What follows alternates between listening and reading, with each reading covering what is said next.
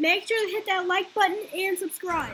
All right, everyone, thank you for checking out this video. Kenny Tony coming at you today real quick. So what we're doing is our best attempt to get spark in the WR450. So I went on eBay and I purchased a OEM Stator. I figured I got it narrowed down after I replaced a couple parts.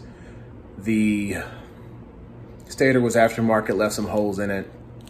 I tried to do the resistance test and it didn't really seem like it was going to be working too accurate for me. And I know that I've had spark issues in my 660 Raptor because of the Stator, so I decided to look for an OEM replacement, and we're going to get that installed real quick. So I highly recommend you all get an OEM Stator. So this is the Stator that the person who had put in before me who had stated he couldn't get it started. So it's not factory by any means. I did try to cut the wires to put another pickup coil on it, but I bought a used one offline. Went in and put it on there for 35 bucks to see if I was going to be able to get spark. And now we'll see. Gotta see if I where we can jump a gap.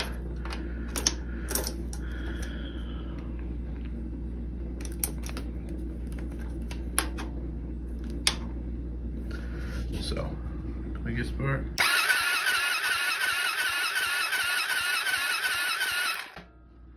Plenty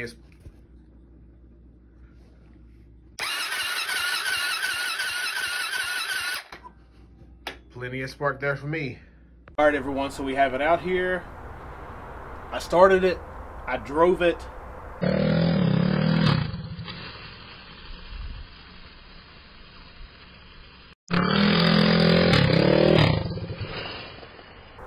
And this thing is crazy fast. A little scary, to be honest. But I'm gonna get it fired up for you all for the video so we can keep this project moving. It does not have an exhaust pipe on it, so it's gonna be extremely loud. I'll fix that.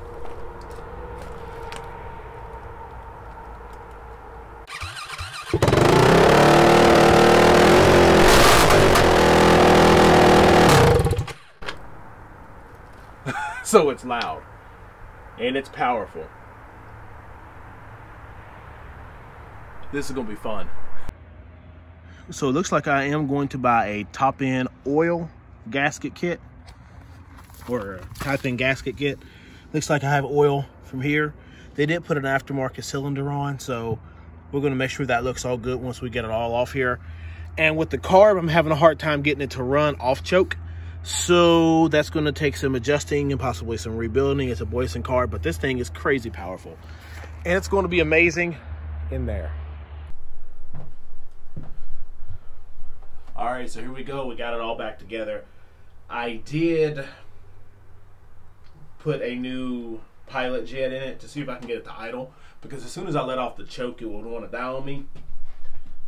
I did replace the main jet with a 160 that was already in it, and I think the pilot jet was a 50 or 150 or 50. I replaced it with exactly what was in it. See if we can get it to run. I do need a new hot start. Here is the plug, and the plunger looks like it's still down in there. But we're going to give it a shot and see if we can get it to start and run up. I've already tested it a couple times. It runs a little lean because once I goose the throttle and let off, it still wants to rev high. So we'll see if I can take care of that.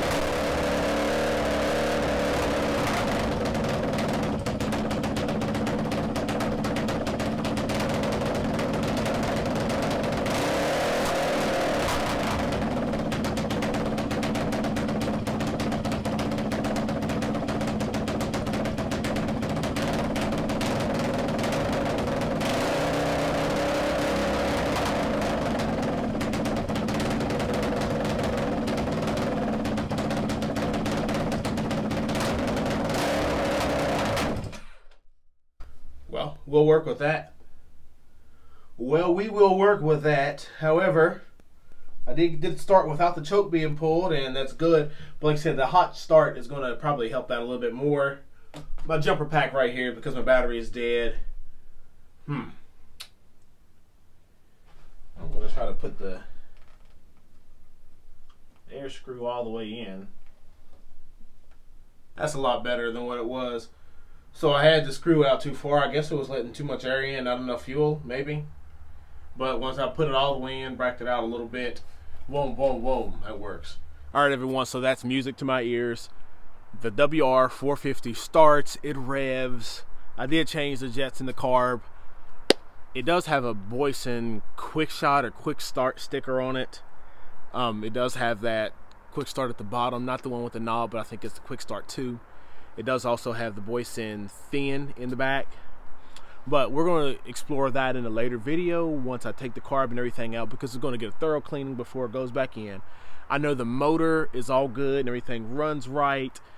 However, it's going to get a top-end gasket kit because it does have an oil leak in it. I'm going to replace the side gaskets. Going to powder coat the top, the valve cover, and the stator cover, as well as the clutch cover. I don't know why that word slipped my mind. But we're going to, in the next video, start working on taking this apart.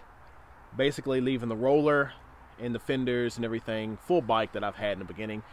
Basically leaving all that and going to post it for sale to try to hurry up and get rid of it, keep things moving. I don't have a need for that. I'm a 4-wheel person, not a 2-wheel person, so we're good.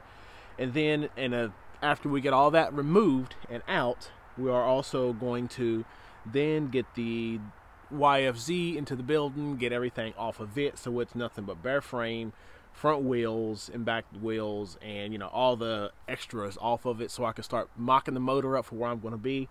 Buy me a couple pieces of steel and see if we can get some bottom motor mounts put in there. Document how I plan on fitting the rear swing arm in, and then getting that thing in there. See how it's going to work for us.